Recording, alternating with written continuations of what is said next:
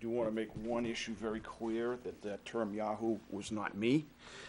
I get credited with those things once in a while, but it was not me. So we have experienced an incredible 4 days, beginning Friday morning. Actually, before the planning stages, we knew this was going to be a significant event. We began holding meetings with the relative department heads. We're going to have to deal with the circumstances, and they were being predicted to be fairly major in this area. We also were able to coordinate some efforts with our state partners at New Hampshire Homeland Security and Emergency Management, DOT, and the state parks to be prepared, so we would coordinate our efforts to the best interest of safety of the folks living down there at the beach and those that would wander down there.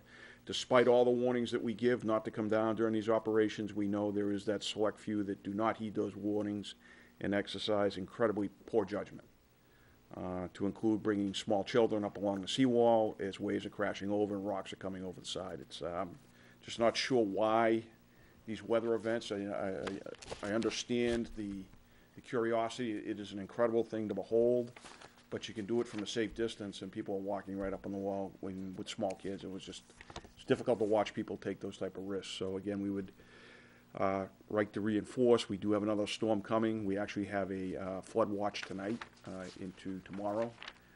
These tides are going to continue, I believe, right through to the next storm cycle. So we went around today doing assessments, and as we were talking, some of the waves were starting to get high and splash over and right onto the group of people we were down with there making the assessment with the press. So it has been an impressive example of what Mother Nature can do, and we have to recognize that force and that power, and that we have to take the proper precautions. As part of that coordinated effort, we were able to secure some vehicles that were of a better design to deal with those type of environmental conditions, decommissioned military vehicles. And I want to thank the towns of Newton, New Hampshire and Kingston, New Hampshire for stepping forward and allowing us to use their equipment. It was really saved, particularly on the fire department apparatus. We weren't driving those large engines that cost a lot of money and can be adversely affected by the salt water, to allow us to use those vehicles that are designed to work in those harsh environments.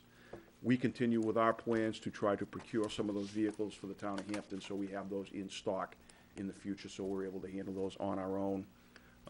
Again, obviously, when these things get this big, if we have to draw upon our partners, we will.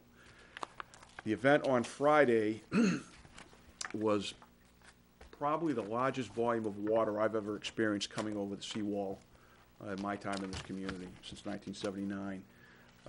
But it had a different effect because of the wind direction and the surge and the things that we were experiencing. That normally High Street is an area that we know is going to flood over. High Street stayed fairly dry because of that northeast wind. It actually pushed the water over towards Winnicott Road, and we also experienced extensive flooding along the Route 1 corridor right there at the Hampton Falls line. One of the cars that got stuck in the water was actually in that area where fire and police went in to recover a woman and her young child that were stuck in the vehicle, and we subsequently got the road shut down in coordination with Hampton Falls. A lot of these roads stayed closed for upwards of 3 hours. Again, the reason being, usually the water recedes quickly after that high tide mark, but with the conditions we had with the surge and the wind, it was trapping water in places and keeping it there that we hadn't experienced in the past to that degree. You turn around the next couple of tides, the wind direction had changed. So the type of water and where you were seeing the water changed. So that called on a lot of coordination and adaptability, particularly by police, fire, and public works, to try to deal with those issues and trying to get the cooperation from the public, which was a daunting task. Moving forward to Sunday, I couldn't believe when I got up Sunday to come in. We had a road race coming in town that I thought we were going to have to cancel it. The incredible work that had been done by Public Works and New Hampshire DOT to clear the roadways allowed that event to take place safely with no injuries, no issues. But shortly at the conclusion of the race, or just as it was concluding, the water started to break over the wall again, and we did have to shut down Route 1A again in certain sections. Timing was everything. A few of the slower folks, I hate to call them that, but they got the saltwater shower, but they were actually, as they went by my position, laughing and were enjoying the fact that there was a unique experience. But as the afternoon progressed, the heavier stuff started coming and the rock came over again. So we again had to clear the roadways. I believe DOT had to perform that mission on 1A at least 5 times over this weekend, and then into today we had some more stuff, debris coming over the wall earlier this morning. I expect it again this evening. So moving forward, we do expect a significant weather event coming up Wednesday and Thursday. Winter storm, and this is from the National Weather Service. We get this through our partners in Homeland Security.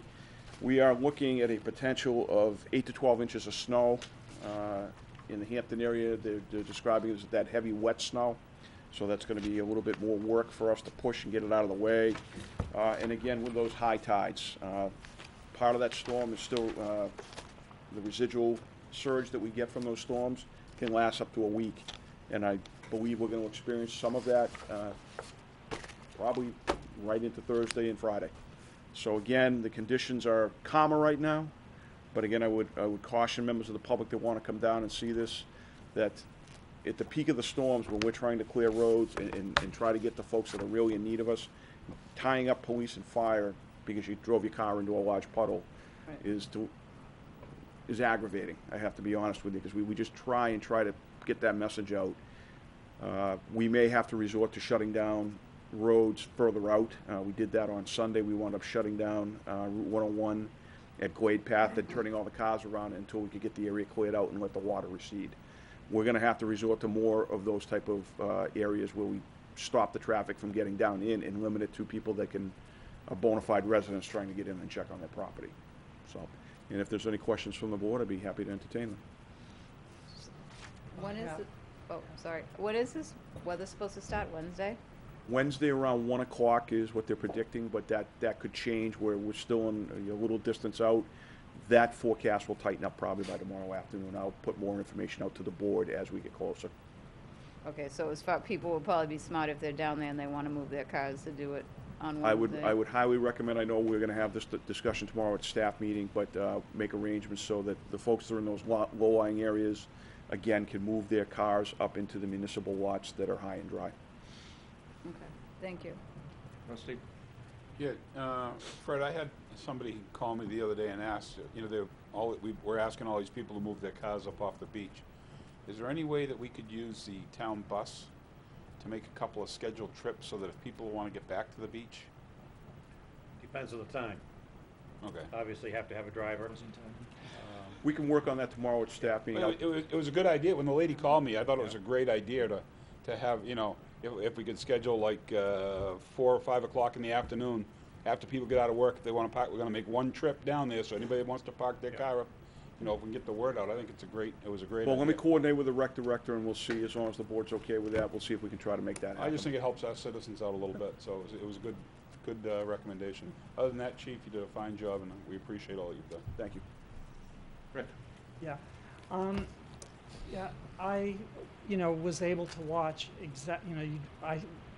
it was very, I couldn't just go outside because I did have those sandbags. But your out. front yard was underwater. I checked several times. Yeah, but I didn't get any water. It was so good.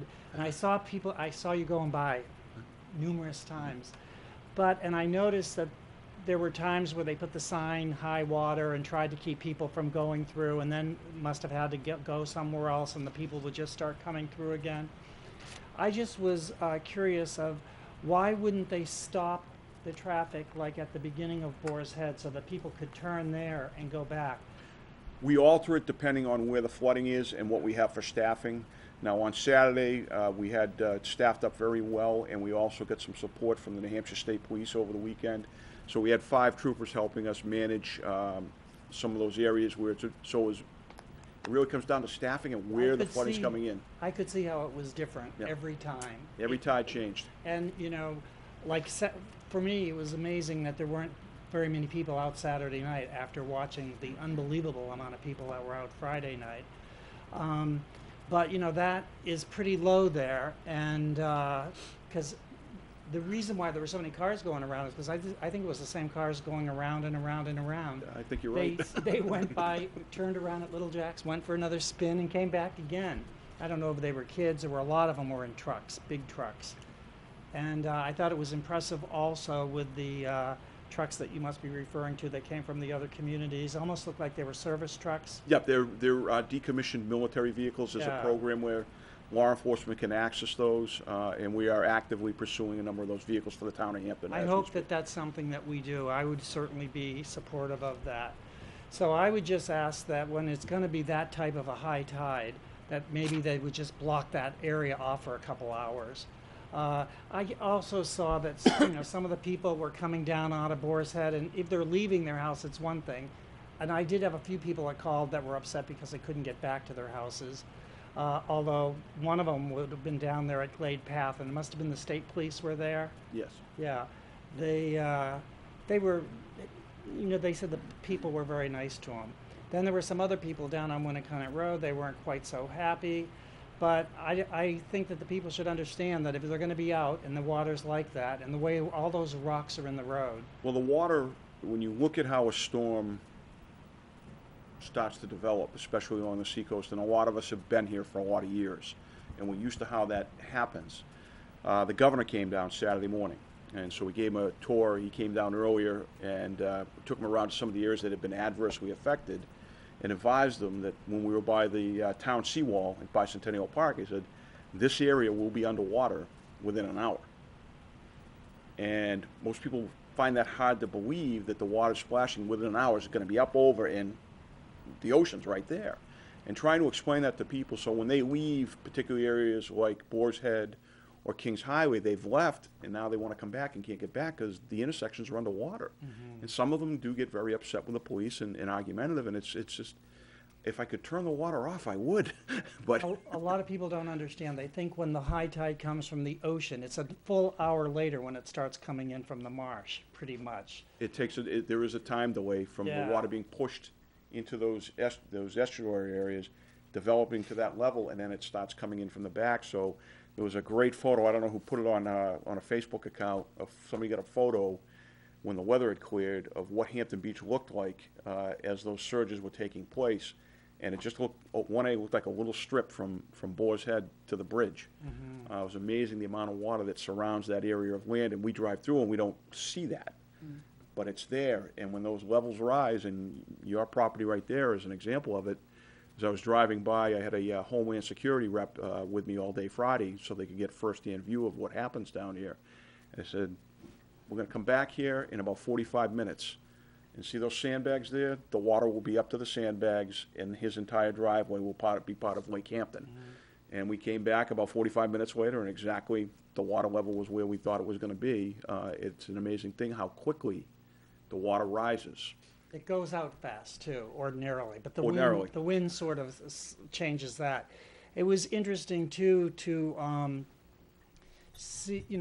Part of the problem was, like, at certain times, people started driving on the medium there with one tire, and then I was doing that. yeah, I noticed the police were doing it, and I think that was a good idea.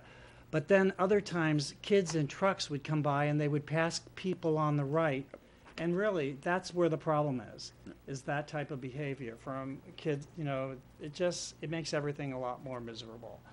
So I think you did a great job. And the interesting thing will be, it will all be different on Wednesday when it's snow.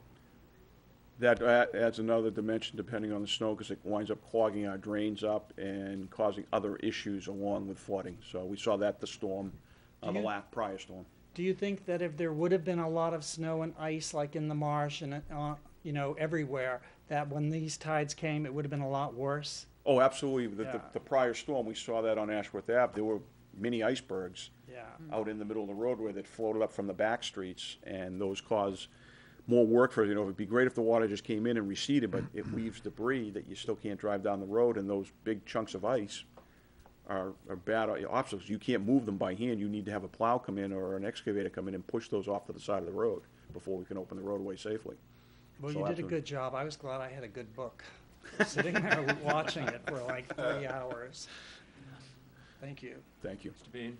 Thank you, Mr. Chairman. Chief, you and I go back some 30 years to the Big Green Machine, and I, being older than you, have watched you progress in your career, and you are the preeminent law enforcement police chief in the state of New Hampshire, in my opinion.